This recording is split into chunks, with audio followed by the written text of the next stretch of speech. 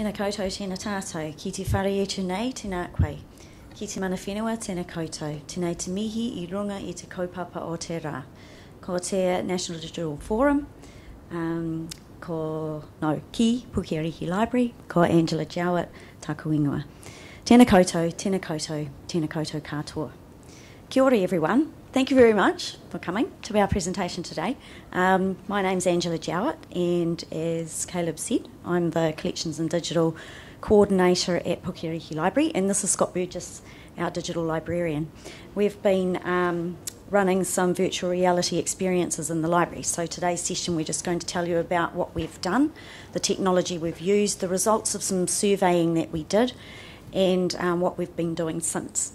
And we've also brought along some technology with us, so you're quite welcome to have a go with our Oculus Quests at the end if you'd like to try them out. Puke Ariki is part of a museum, library and eyesight complex, and we're part of the New Plymouth District Council. We're just going to show you a quick clip now, and I'll explain what this is.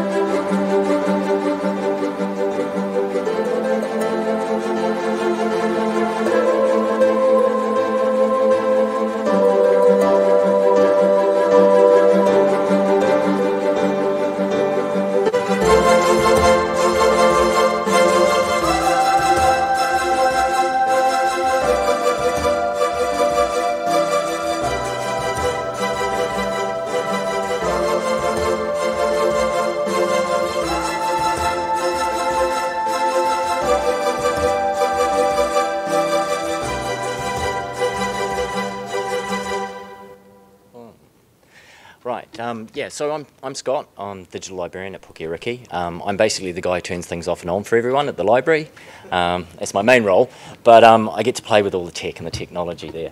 So those are some short clips of some experiences we did for Tech Week. So I'm sort of just going to go through our journey with VR over the last year.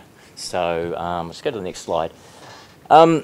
Funnily enough, last year I'd never done any VR, never put a headset on or anything like that, and I came to NDF last year and was lucky enough to hang out with the Wellington crew at the library, and I was really, really lucky that they were actually testing out VR gear at the time, so I got to have a little play, and I must admit, at the time I thought, oh, it's amazing, but it's not something we'll ever get for our library, or maybe not just yet, just for budget reasons, things like that.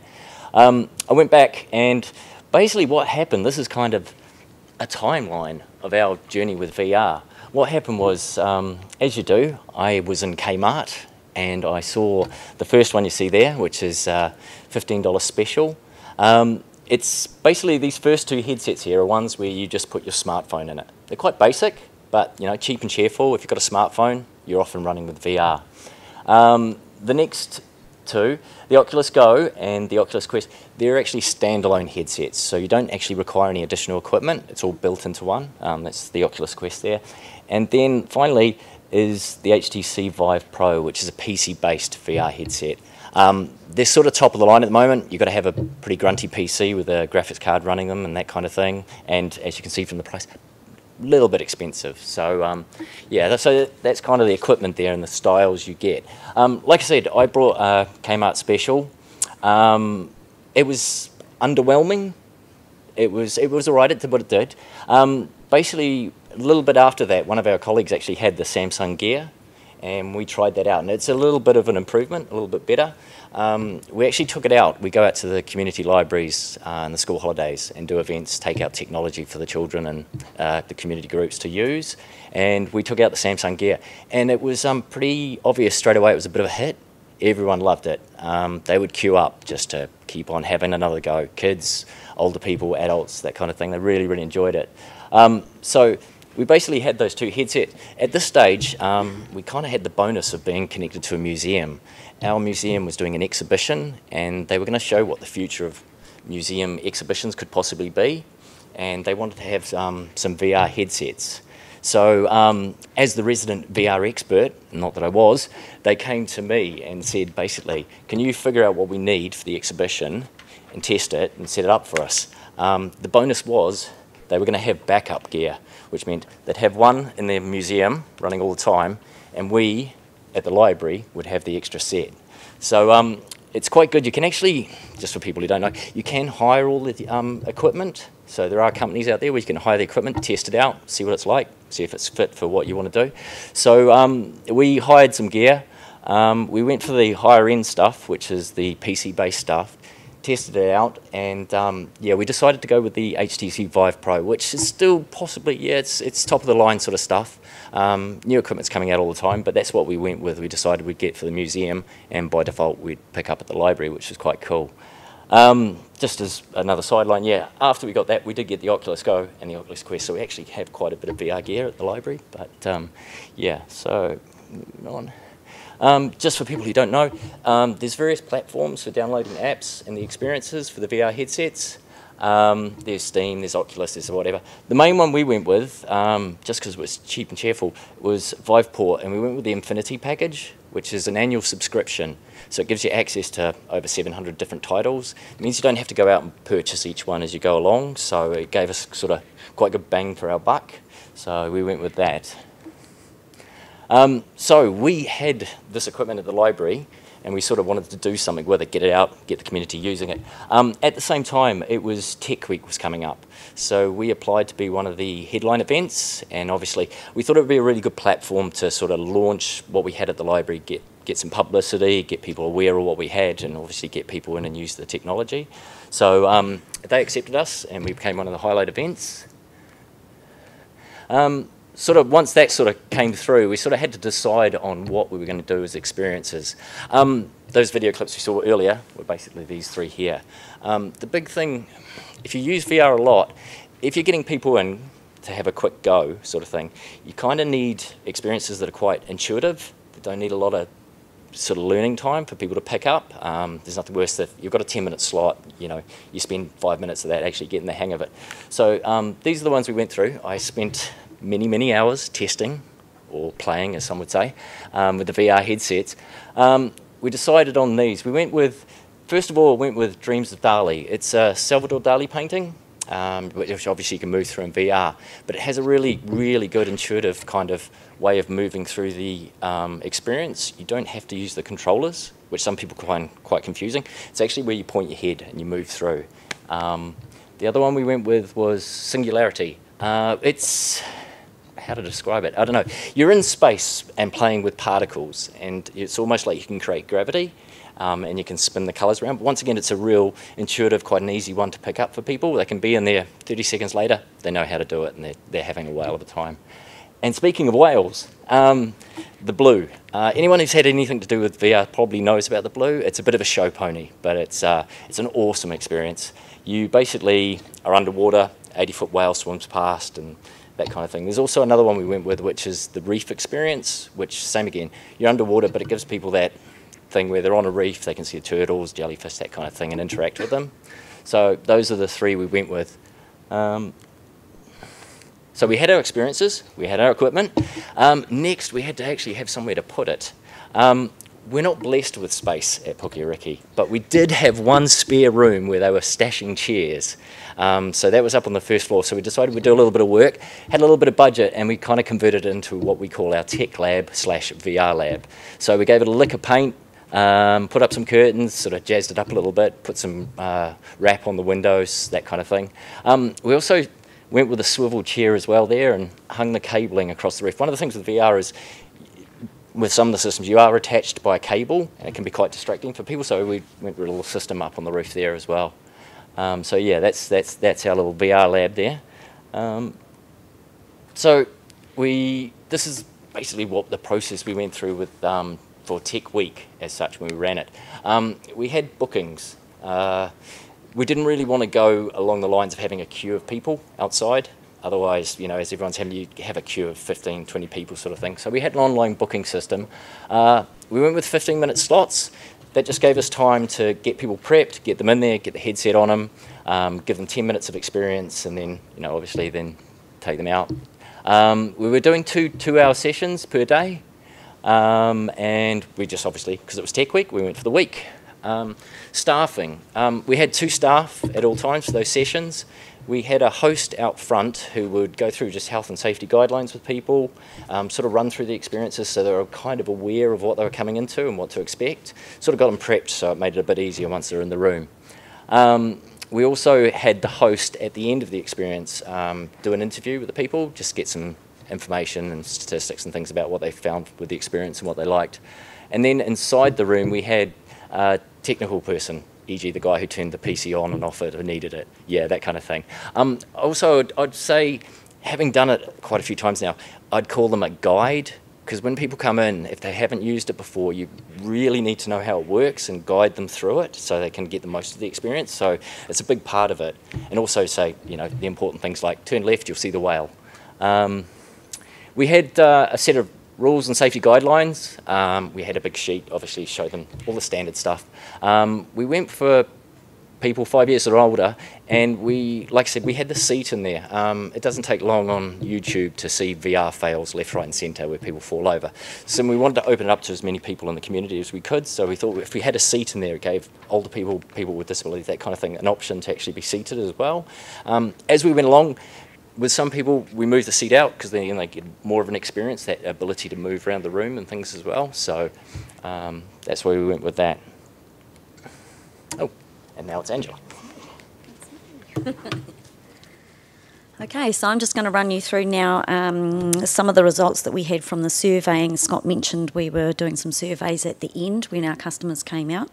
So we had 112 slots throughout the week during our times that you could book within, and as you can see we got 102 survey results, so that was a pretty good return rate and response rate for us. Quite an even split between male and female who came along to have a go. This is the age ranges of the people, so a lot of children and under 15, but then also a good group through the middle between the ages of 25 and 54. When we asked whether they had used virtual reality before, we had slightly more that hadn't, so that was really interesting for us to see what their reaction was going to be. And these were the virtual reality experiences that they chose. So the blue, which Scott mentioned was the show pony, was definitely the one that most people chose first up. But we were lucky as well that in the 10 minutes, quite a lot of the people had a chance to try more than one of our experiences. And this is what they said when we asked them to describe how they felt. So the top one was obviously they were amazed, they were excited, happy, they thought it was realistic, it was fun, and they said it was cool. So those were the top words. When we asked what they enjoyed most about their experience, a lot of people, about 26% of the people mentioned the blue, as they would do.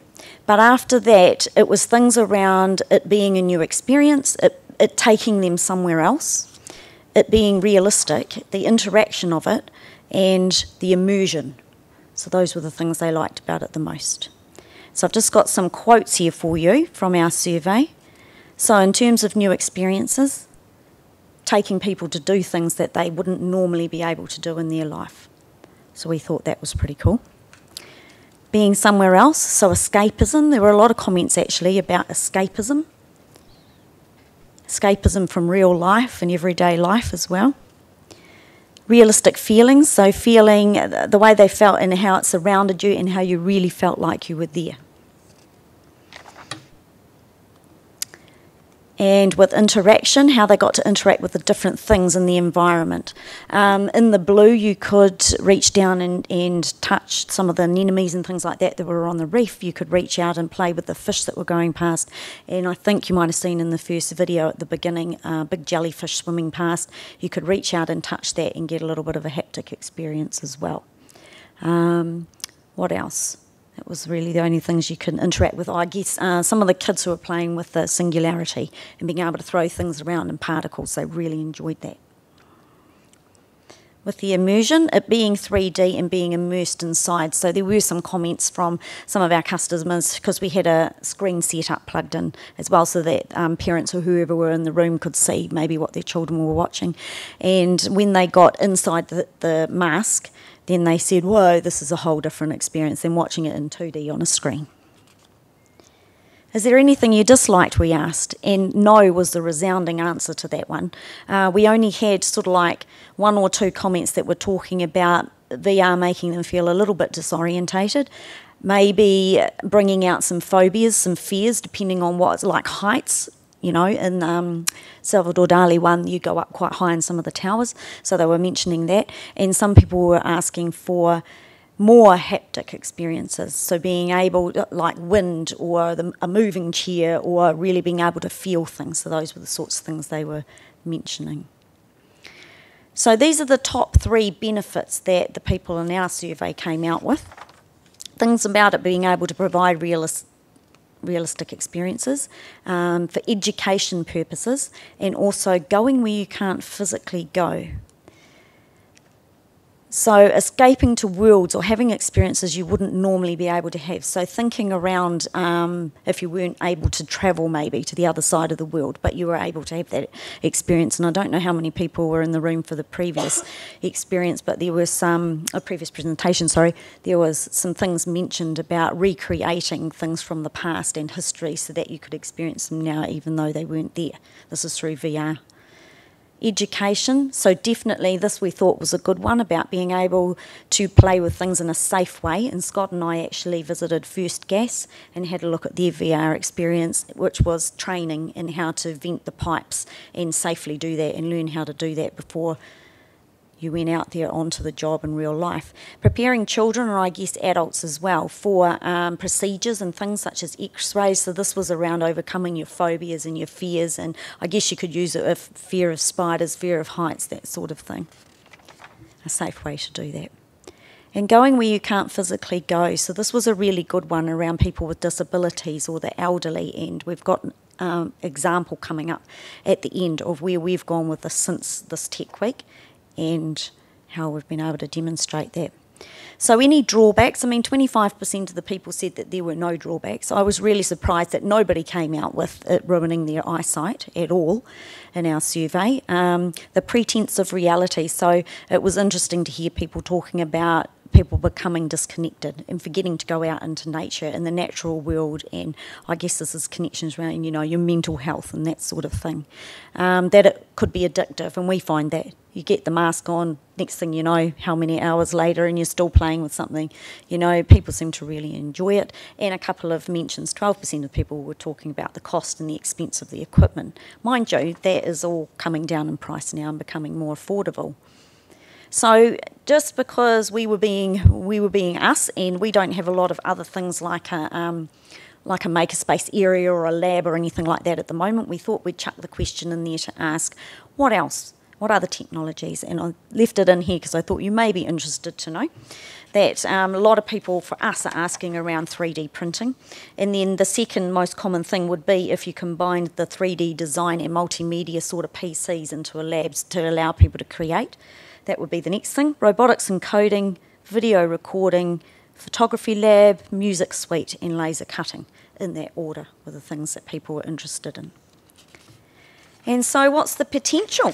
What's the potential for virtual reality? And this is what our people mentioned around outreach. I thought it was really interesting that some of the local comments came out around being able to take people to the top of Mount Taranaki without them having to walk there. The Festival of the Lights through Puke Ariki Park in New Plymouth, which is quite a famous sort of event, being able to take people through there without them actually visiting.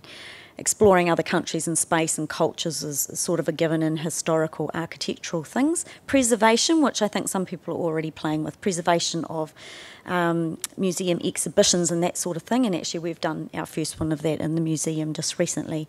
And virtual reality books, which I hadn't even thought of, but as a librarian that idea really was interesting to me about how people, and it wasn't just one person, it was several people who were mentioning being able to go in and experience a book from the inside.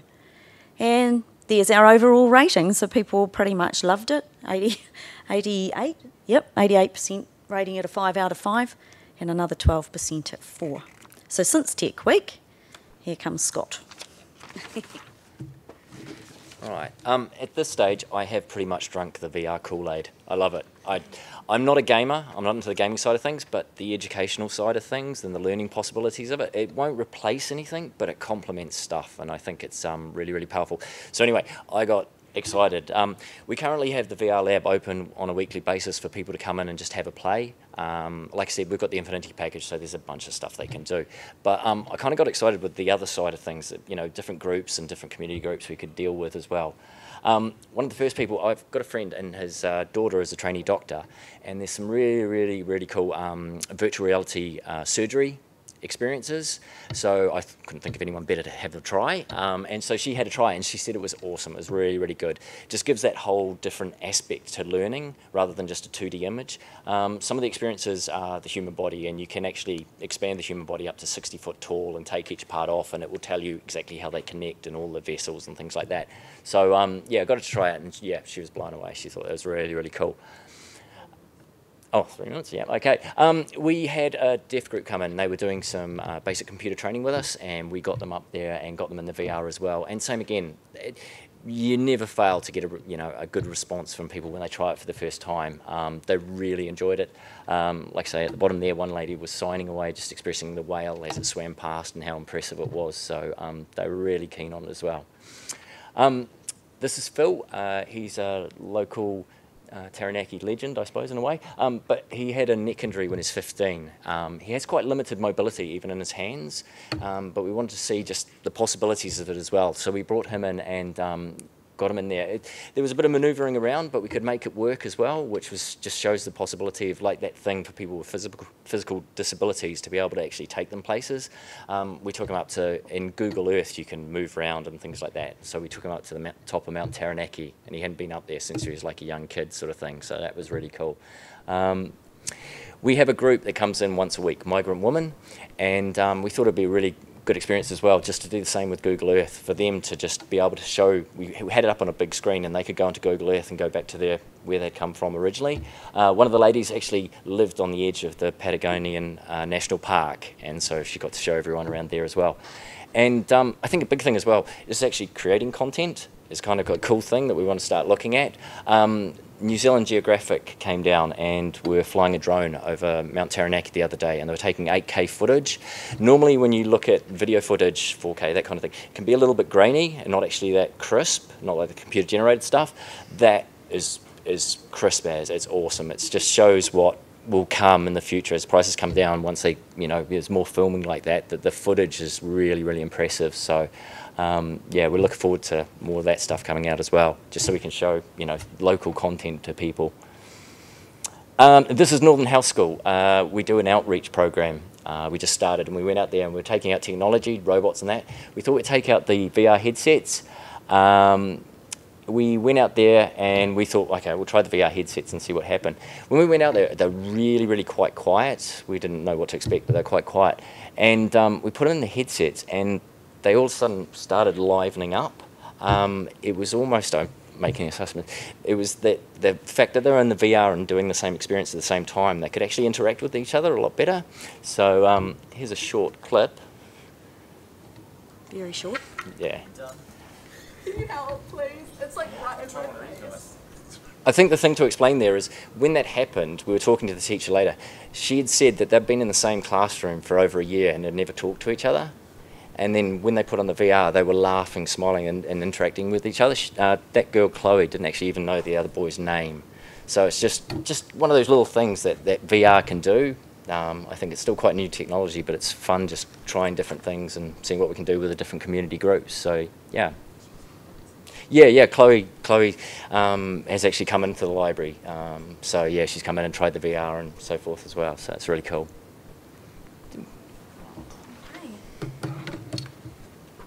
I'm just here to wrap it up now, so thank you very much. If you're interested in contacting us at all for any further information, these are our contact details here. I've been coming to NDF for a few years and I've been following virtual reality presentations, and I think that we are really starting to see some benefits in this technology and what can be done with it. The technology itself is coming down in cost, like these quests that we've got over here. They're about $700 for a set, but that is like having the big full HTC. It's got the sensors all built in and the hand controllers. So it's coming down in price, making it more available, I guess, just for the normal people. And more experience of becoming available online, and more technology is out there for us to be able to create our own content. So thank you very much for coming.